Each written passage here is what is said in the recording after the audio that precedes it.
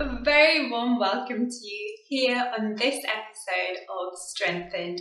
I am so delighted to be joined by the beautiful and exceptionally talented Wendy Griffith, CBN's anchor, senior reporter and co-host of the 700 Club. Wendy has travelled internationally, covering stories like the hostage drama of missionaries Martin and Gracia Burnham in the Philippines and the 2006 war between Israel and Hezbollah in northern Israel. She has also travelled to the Middle East for an in-depth look at the plight of Syrian refugees who escaped from their war-torn country to find refuge in Jordan. Bold and beautiful, she is quite the adventurer, an avid hiker that has climbed not just figurative but literal mountains like Kilimanjaro. In this episode, we talk all things faith, love, and more about her new book. You didn't miss it. God's best is worth the wait. Hi Wendy, it's so wonderful to be with you again. It's been a while. The last time we did this, it was like the brink of COVID, and it was so different. So thank God we are in different times now. Goodness. Yeah. Yes, thank God. And also, this is your debut on UCB Ireland, so I'm so excited about that. Oh, yay! I love Ireland. I love that Irish accent. I love everything. And I've never been to Ireland. Have you not? Well, we need you here. Maybe you can do a book signing or something here. I've been to England. I've been to Wales, and I've been to England, but I've never been to Ireland. So. Well, you must come. And do you know what? It's so great because there's such a strong connection between the US and Ireland that we actually have at the airport here in Dublin. It's like a mini America. Wow. And you go in and you get like your passport checked and everything so that you don't have that when you go to the States. And there's like a picture of the president and all the staff is American. So yeah, you'd be very welcome here anytime. Thank you. Thank you so much. Well, the last time we spoke about your first book, Your Prize to Be Won. And I mentioned just what a blessing that had been to me in my life. It had spoken to me. It was a great word in season, and I've actually read it twice, and both times it just had such a great effect. And one of my best friends, Rachel, who I told you about last time as well, she was really blessed by the book too. And she was telling me recently actually that, because she knows the second book is coming out very soon, and actually it would have come out by the time this airs, so that's so exciting. And she decided to read the book again, just in prep for it, sort of thing. And she was saying how much it blessed her, and it spoke differently to her this time, which is really cool because I find like the Bible does that every time you read it, there's something new. So thank you for comparing my book to the Bible. You're very welcome. Yeah. Well, there is a lot of scripture. I love to use scripture because you know that God says it won't return void, and it'll accomplish what it's set out for. So I love using scripture in my books. Yeah, absolutely. And somebody you mentioned in the book with such admiration was the late, great Pat Robertson. And what a blessing and inspiration he had been to you. So I've got to ask, how is the family doing? How is the CBN family doing since he's gone to heaven? It was tough, but we had such a great send-off for him. It was such a celebration of life, and there were several services, but this one in particular, it ended with this song that was when the saints go marching in, and it was just kind of very celebratory. So we know Pat's in a better place. I miss him so much. I just miss his energy. I miss being on the set with him. I miss our conversations. You know, he was a spiritual dad to me. Pat is one of a kind, and I don't think he can ever be replaced. But as they say, the show must go on, and he would want that, and so the show is going on, and we're doing the best we can without him. Yeah. Oh, that's wonderful. Well, you continue to be in our thoughts and prayers, and it's exciting to know how the legacy carries on, and that's just so amazing, such a lasting legacy. Well, I'm really excited because we'll be talking about your new book, the prequel to the one that we just spoke about. This one? There it is, that's it. But before we do, I've got to ask you, because it's my favorite question to ask everyone that I interview, especially on UCB Island. How did you come to know Jesus? How did it start? Where did the story start? We'd love to know. Okay, first of all, I thought you were going to ask me, how's married life? It's amazing. It's amazing. But it doesn't compare to knowing Jesus. That's first. Jesus is still first. He's my first love. How did I come to know Jesus? I was in my 20s, and I'm in my 50s now, but I knew him as a little girl. I mean, I went to church camp. I was a card-carrying member. I had a Jesus is the Way card in my purse. I knew all the books of the Bible, but it became real. Jesus became real. I was born again in my 20s, in my mid to late 20s. Okay, wow. I think I've always known God was there, and I've always believed in Jesus. But there's a difference in, getting it from here down to here, into where you say, okay, Jesus, come into my heart. I was in my late 20s when I did that. And then immediately I wanted to get baptized. And I started, I was in secular news. I was an NBC affiliate, but I found myself looking for stories with a Christian or a spiritual nature, and that's what God was preparing me to come to CBN. So it was a little bit of a process. Jesus was kind of wooing me, and I finally am like, okay, God, I'm in. I'm all in. That's fantastic. And what was it like? Was there a defining moment, or was it just like a gradual? There wasn't a defining moment, Beverly, and I wish there was, because it would be easier to tell the story. But it was like, God was wooing me. It took a few years, and I was watching certain people that I knew were Christians, that I knew were believers, and I was like, wow, there's something different about them, and I like how they are, and then going to church, and then seeing my sister get saved, and quoting scripture, and I'm like, what is that about? And then so it took me a little bit of time, but I'm telling you, it was nobody was beating me over the head with the Bible. It was God himself wooing me and letting me get to the end of myself, like getting to the point where I'm like, okay, I can't do this alone. I can't, my TV career was just blooming, and I was overwhelmed, and I was, kind of freaking out, like, having panic attacks. I was like, God, I need you, where are you? So he showed up in a big way. And then several years later, I found out about this baptism of the Holy Spirit, and that was a game changer.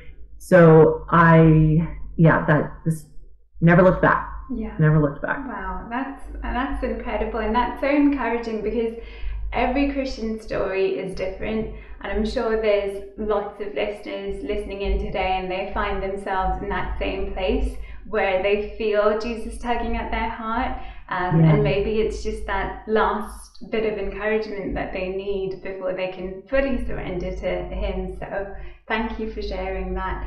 And then you spoke about journalism, and you spoke about how you were in secular news before that. You're so beautiful and you're so talented. I really believe you could have picked any job that you wanted and you would have been successful. So why journalism and why broadcasting? Oh, I was a little girl when I was like, I want to be that lady on TV. I mean, it was really that profound. That's absolutely was my thought process in my career choice. Now, do I think God was guiding that? Yes. Yeah. And do I think that my dad, seeing my dad, how much he liked to watch the news, was that a factor? Probably. So the Lord, from a young age, seeing the local anchor woman in Knoxville, Tennessee at the mall in person interviewing this family, I'm like, that's it, done. And I thought everybody knew what they wanted to do, like from the age of 10. And then I found out later I was the weird one. No, not at all. I'd say that's so good, because I wish I had that, because I think those who know what they want from an early age, like they've got this great mindset, and then they're just going for it. Whereas those who are like, oh, well, this looks nice, that looks nice, it takes a while before they actually find their ground. But by then, people like yourself, you're already in your career, a number of years in. So no, that's great that you had that. I just like to say that you need to be on TV on a regular basis somewhere. And I'm praying that for you, Beverly. You have the beauty and the grace and the skill, the interviewing skills and the spirit. And there's no way God is going to waste that talent. So I just pray that in Jesus' name, and I pray that everyone who's listening to me will pray you onto the big screen somewhere. Oh, thank you, Wendy. That means a lot to me. Thank you so much. Okay, well, there's another question. When I was preparing for this, I was like, I need to ask Wendy this. And that's basically us ladies, we look at you and we think, oh my gosh, goals. Like, she's so vibrant, she's so beautiful, and like there's this sense of vitality that oozes out of you. So what are your beauty secrets? Spit it out, girl. We need to know. How do you stay this way? Well, I love to sleep. Okay. And I love coffee.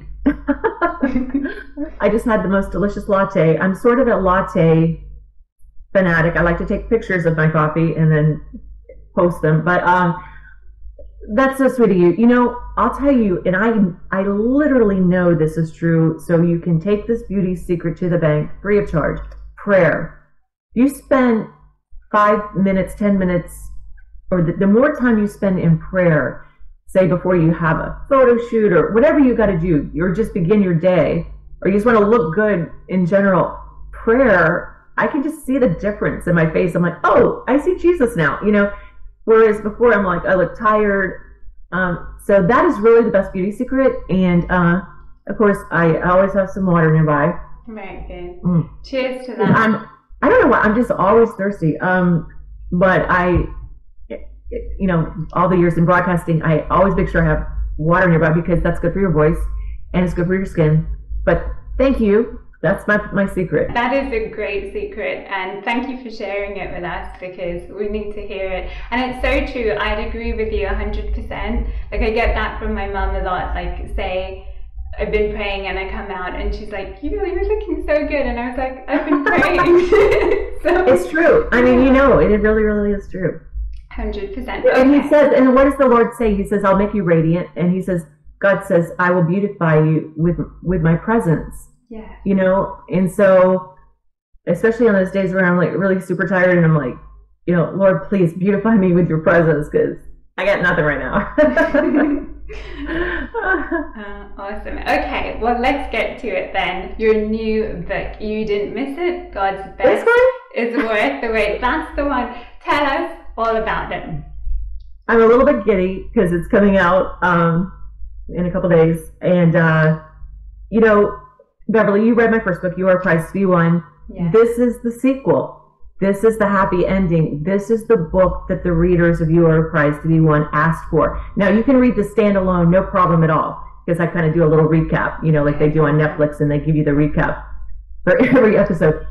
But I'm so excited because, you know, this is the rest of the story. Mm-hmm. And so many women, I mean, I dedicate this book to the readers of my first book, and of course to the Lord and to my husband, but because they're the ones who made this book happen, they asked me for it. Mm-hmm. And I'm so excited to tell them the rest of the story. Okay. And it's not just the love story, but that's in there. It's about those years of waiting between my first book came out, which I dedicated to my future husband, and I said, I know you'll be worth the wait. That was kind of like staking a claim, right? And going out on a limb, so to speak, because I'm like, okay, God, you got to come through for me now. I just dedicated this book to my future husband who was still, from the time it came out in 2014, 3.5 years away. Mm-hmm. All right, what do you do for 3.5 years? You wait. So I talk a lot about waiting in the book and how not to give up hope while you're waiting. Mm-hmm. Wow, that's wonderful. And I've got to ask you about the wonderful Bill, because you have met other guys you've dated, and what was it about Bill that really made you know, okay, he's the one? Yeah, so when I first laid eyes on him, well, of course, I'd seen a picture and I thought he was cute, but I first laid eyes on him, I'm like, oh, yeah, he's nice. I mean, it wasn't love at first sight, mm-hmm. but there was a peace. You know, it was very peaceful. We had great conversation. We were on a double date. My friend Jenna had fixed it up, and her friend Will knew Bill, So we all knew, they knew each other, and I had not met Bill. So we had a couple of double dates with them, and we didn't see each other though. Like after that first date, we didn't see each other for a month. But I mean, honestly, looking back, it was such a gift that it wasn't love at first sight, because Beverly, I'm an all or nothing girl, and like if it had been like fireworks and oh my gosh, I gotta marry this guy, he would have run for the hills, run for the hills, and I would have been just standing there like, what happened? God didn't allow me to know, thank you, Jesus, because this allowed Bill to pursue me. And it allowed, and that's a gift to a man. They are created to go on the hunt. My husband's a hunter, which I love when he comes back from hunting, and he just smells like the woods, and he's so masculine, and he's wearing camo. I mean, come on, it doesn't get much better than that, right? So, what was I saying? Yeah, so it's a gift to let the man pursue you, because that's what he's created to do. And then it's a gift to us to be pursued, because it allows our heart to just kind of slowly open and be like, and then the light bulb, comes on. So we dated, several months before the light bulb officially came on, but that was enough time to let him pursue me. And so I just, I'm so glad that I didn't know right away. So I think a lot of us, and even when I was younger, I would be like, nah, don't feel it. I'm not feeling it, I don't feel a spark. Give it time, let it breathe, because let God work. And, so yes, the wonderful Bill. Yes, that's very sound advice. And yes, in the book we can get that wonderful advice, and we will. But for the listener today who is in that same position, they're waiting for the right guy to come at the right time, and they're waiting for God's best, but also the clock is ticking, and they're like, when is he showing up? What is your advice? What is your word of encouragement as a sister? All right. Well, first of all, don't panic. Don't settle whatever you do, because then you'll be miserable. Stay close to God. Stay in His Word. I would say, okay, God, you're not giving me a boyfriend right now. You're not giving me a husband. Give me another mountain to climb. And I climbed my first big mountain, Kilimanjaro, when I was 50. Wow. And I still hadn't met my husband. I'm like, okay, God, give me another mountain to climb, because I was really enjoying this new hobby I picked up, these high elevation climbs, and I did Everest Base Camp and saw Everest, with my own eyes. And I mean, I didn't go up to Everest. I went to Base Camp and a little bit farther, but I did Machu Picchu, the Inca Trail of Machu Picchu, and then a little bit later I did the Tour de Mont Blanc, which was fabulous. I mean, they were all fabulous, but enjoy. My advice is enjoy your singleness, pursue your passions, because your passions, and when you're just going about your everyday life and doing what you love, that's probably what's going to lead you somewhere to your husband. And that's what happened to me. So I'm hiking. I mean, this book is full of adventure. Okay. I was hiking with Jenna in Peru in the summer, in June of 2017. And you got all day, you're up there on the mountain, and I'm like, she's single, I'm single, so what do we start talking about? Men, boys, guys, not boys, men. And I'm like, Jenny, you know so many people. When we get back to Virginia Beach, you got to fix me up, because I'm not meeting anybody at work, I'm not meeting anybody at church, I'm not meeting anyone at the grocery store, and she was like, sure, I can do that. And she had someone in mind, I could tell. So when we got back, just like a week later, we're down at the beach, and I meet Bill for the first time. So don't be afraid to reach out to your friends, because sometimes they can be a great asset in matchmaking. Now, not all of them, but now my sister, she met her husband on Match.com, and he is a fantastic guy, and she's been happily married for 14 years, and they have to me, they're just a match made in heaven. God used Match.com. I felt the Lord didn't want me to do online, probably because I'm in media and it would have been weird. But so God can do it. God can bring your mate a million different ways, But don't be afraid to be open to being fixed up. That's really sound advice. Well, guys, make sure you get your copy. It's available on Amazon and all good book retailers, I'm guessing, Wendy, is that right? Yes, Amazon, Barnes & Noble, wherever books are sold. And if you want the pre-story, then you need to read Beware of Christ to Be Won first. Yeah. And then, but you don't have to, because this is a standalone. Yes. And this is the new one. You don't have to in that way, but take it from me, guys. You have to. It's so terrific. But I just want to say, God has best. If you're still single and you're so tired of waiting, I totally get that. I've got a whole chapter called, it's worth the wait, and lots of scriptures to hold on to. And it's great to have that praying friend that you can call and say, this is, so hard, this waiting. And I had a friend like that who would always give me Psalm 84:11. And that is that God will not withhold any good thing from those who are walking uprightly. And also Psalm 37:4. God says, delight yourself in me and I will give you the desires of your heart. Those are promises that if you activate, if you believe them, and I believed them. I said, Lord, I know your word is true. I know you're going to bring me a husband, even though I'm over 50 and the world says it's too late for me. The world says, you've got a 2.3% or 0.0%, not zero, but 0.1% chance of finding a mate. I found the perfect mate for me. And he's not perfect, but he's perfect for me. And I think he would say the same about me, I hope. After almost 5 years of marriage, we're coming up on 5 years of marriage in February, which I can't believe. It's like going too fast. But I just want to encourage those who are waiting, because I know what it's like to wait. And God is faithful in the waiting, and he's with you in the waiting. And just hold on to the Lord, because it will happen. Look, if he can put the sun and the planets and the stars in orbit, and it's perfect, right? He can surely bring your spouse across your path. And right before I met Bill, I was standing because I used to ponder that. I used to think, God, how easy it would be for you, because you did all that, and I love stargazing. And right before I met Bill, I saw the most stunning shooting star in my neighborhood, in my sky. And I just happened to look up at the right time.